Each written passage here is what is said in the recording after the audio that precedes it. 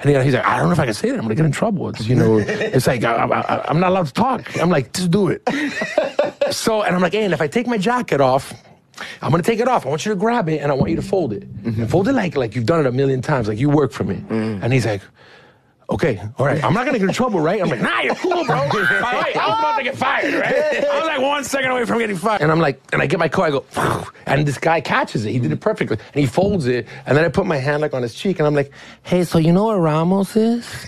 And he looks at me, and the guy that I'm doing the scene with is sort of like... And there had never been a moment ever, any conversation that we had ever where this guy was going to be this, like, animal that, like, isn't... Because everyone's always like, did you play that guy gay? I'm like, I didn't play him gay. They're like, but did you play him straight? I'm like, I didn't play him straight. I go, Lobos was above everything. He was above the law. He was above sexuality.